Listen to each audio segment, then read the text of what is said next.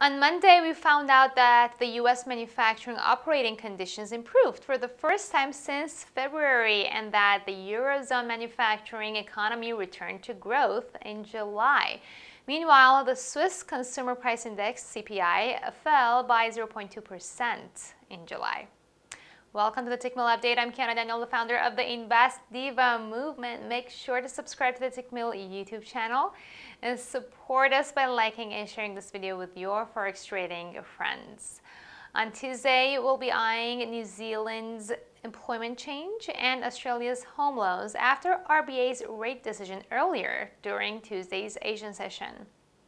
Today, I'm looking at the dollar-Swissy pair, which found support exactly at the 0.90 psychological level that I identified last week and bounced back up. However, its gains are now capped by the lower band of the Ichimoku cloud on the 4-hour chart. While this could be a temporary pullback, we need a confirmation of a break above the Ichimoku cloud in order to call this the new uptrend.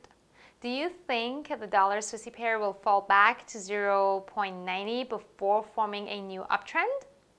Head over to the comment section and let me know. Of course, trading in the financial markets involves a risk of loss, and you should only trade the money that you can afford to lose. If you like this video, give it a thumbs up and subscribe to the Tickmill YouTube channel. I'll get back to you with more updates tomorrow.